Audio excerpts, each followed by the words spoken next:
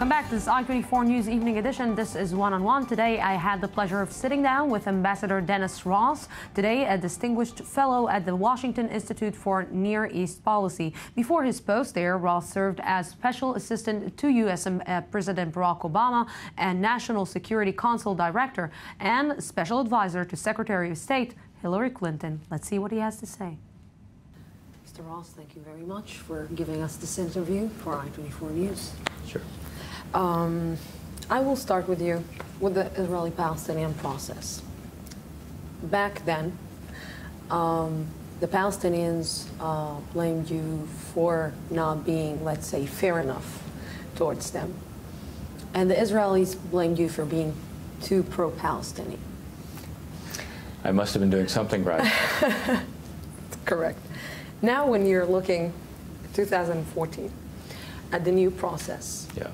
can you point a finger and say you or both of you are the ones to blame?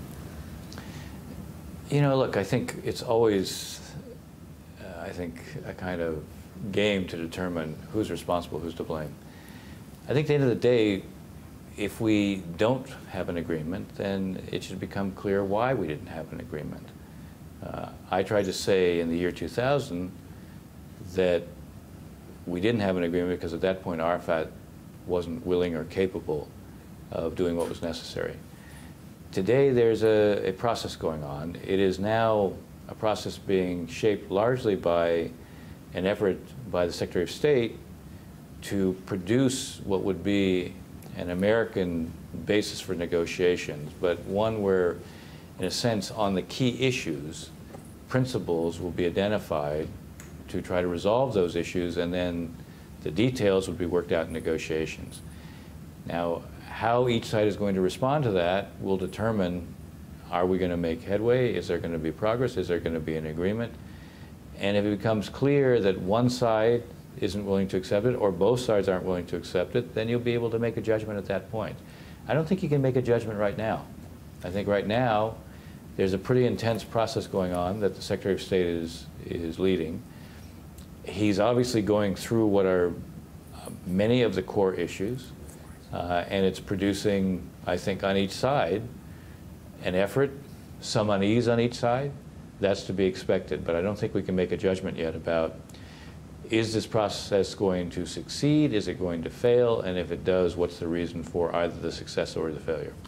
But it seems, you know, when I'm looking back, and it seems that these both sides know a lot about talking, but not about actually implementing and acting. Because if we're looking at the White Plantation, if we're looking at the Oslo Accords, if we're looking at, you know, countless numbers of trying to reach an agreement, it seems that both sides don't have, let's say, brave leadership to actually take a decision and say, this time we're going to make it. And it seems that John Kerry is not willing to hear neither of the sides this time and say, you're going to sit down until you're going to reach something and implement it. Well, I think even here it's too soon to know that as well. Let's assume that Secretary Kerry succeeds in presenting an American proposal for the key principles on and how we're going to proceed, and outlines the principles for borders, the principles for security, the principles for refugees, the principles for Jerusalem, and the two sides will now begin to discuss how they're going to try to reach an agreement based on those principles. Well, that still won't be implementation. That'll be a discussion. And one of the challenges, I think you're putting your finger on something important. Both publics disbelieve today that the other is committed to two states. So Israelis look at Palestinians and say they're not really committed to a two-state outcome. And Palestinians look at Israelis and say they're not really committed to a two-state outcome. And each side can tell themselves a story about why what they feel is true. So even if we get a breakthrough in the sense that Secretary Kerry succeeds in putting something down on the table, both sides decide that they will embrace it with some reservations and proceed to negotiate. if that negotiating process, even at that point, is not accompanied by both sides taking actions, whether it's to implement parts of an understanding or it's just to demonstrate that they're quite serious about addressing the concerns of the other, then it's going to be difficult even then to say that you have changed things in any meaningful way. You know, the Palestinians are saying that Benjamin Netanyahu is not the one that they can do or reach an agreement with, and the Israelis are saying that Abu Mazen is not a partner. Can these two actually reach an agreement? Do you think that they're brave enough? Do you think that they're enough leaders to actually sit down and say, that's it? If you ask me, I think they're both capable of doing it. I do think they are. But I also think that it's going to be very important, as I said, even if we get a breakthrough, which is still a big question mark, even if we get a breakthrough, there has to be a reality on the ground that reflects a breakthrough. Palestinians will look at Israelis, and if they're building in what they think should be their state, they're going to say, well, you're not really committed. And Israelis will look at Palestinians and will say, if Israel doesn't even appear on a Palestinian map, or if incitement continues as it is, they say, it's clear it's not for real. So there's going to have to be not just what you agree to talk about. Even if what you're agreeing to talk about is within a very narrow boundary, in effect, that tells you, all right, the gap, say, on what borders are going to be is shrunk to a point where we can now find a way to bridge it. Or the principles on security are now sufficiently well understood that we can implement, or we can work out the details of what an agreement will be that we can then implement. And the same on refugees, and maybe even the same on Jerusalem. All that needs to take place. Sorry? About the settlers? Do you think that Israel will be able to agree to evacuate, let's say, 100,000 settlers? We're sitting right now in the West Bank. I think that would be a huge task. So the question is, this issue, it came up when we were at Camp David. Palestinians actually at Camp David raised the idea that Palestinians Israelis outside the blocks could stay under Palestinian jurisdiction and law. They raised that as an idea. Now, I assume most Israelis would not want to do that, but there may be some who do. So that could be one way to deal with that issue. I want to take you to the Iranian issue and the deal. It seems that, in a bit I will speak about the foreign policy of President Barack Obama, but it seems that all the world is very skeptical about this deal, although they're letting Iran enjoy the benefit of the doubt. Yesterday we heard Barack Obama saying that he is not going to put any more sanctions on Iran. Do you believe in this agreement? Do you really believe that Hassan Rouhani is a person that actually presenting a new approach in Iran? Well, he's certainly presenting a new approach. He's talking about dealing directly with the United States. He's talking about wanting to resolve differences with the rest of the world. That's a very different approach from his predecessor. That's a fact. Because with you, they weren't willing to talk. That's correct. So it's a different approach. Now the question is, what does it mean in practical terms? You're asking, is it a stylistic change or is it a substantive change? And putting it on the table, is it a charade? I don't think it's a charade, but I think we don't yet know if we're going to be able to see a comprehensive deal. The President of the United States puts it at less than 50-50, less than a 50% chance that we're going to see a deal. The Deputy Foreign Minister of Iran says that may even be high. Because the key that we're looking at is they are going to have to roll back their nuclear program, a substantial amount. Now, in return, they would get a rollback of sanctions. Whether that's possible remains to be seen. There's no doubt that the pressure brought them to the table. Now, the question is, will these negotiations produce an outcome without ongoing pressure? That's an interesting proposition to test.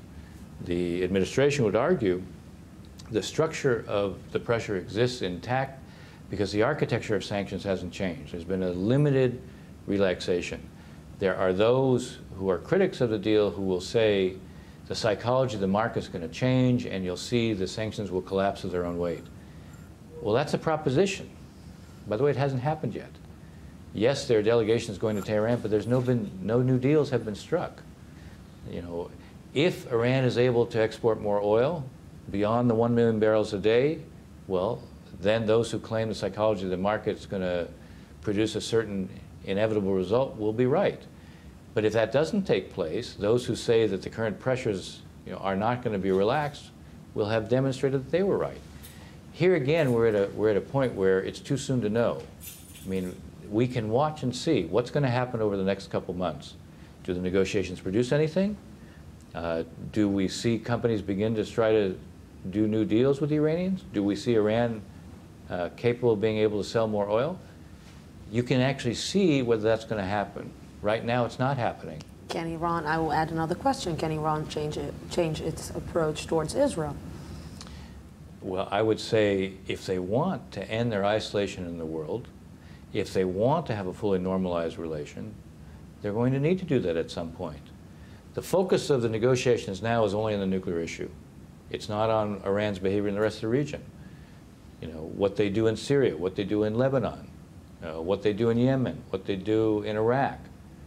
I mean, at some point, if there's going to be a real change with Iran, it can't just be that there's a deal on the nuclear issue. It's going to have to involve these issues as well. So, we hear Benjamin Netanyahu always talking about the Iranian issue and how important it is. Do you think that and maybe implementing that Israel will act by itself if it's needed? Do you think that it will be a smart move that Israel will act by itself? I think it depends what happens with the negotiations. If the negotiations produce a serious outcome, then it wouldn't be necessary. If they don't produce a serious outcome, then Israel could be facing the reality of Iran becoming a nuclear weapon state. Without the help of the United States? I can conceive of a circumstance where Israel would act without the help of the United States. I can't conceive of a circumstance where the United States ends up playing no role, because there's a question of, if Israel acts militarily, how does it stop? How does it end? What happens in the UN? What happens with ongoing sanctions? Israel's actions that take place without reference to that, in the end, can affect what the Iranians do one time. And you can't solve this through a military act.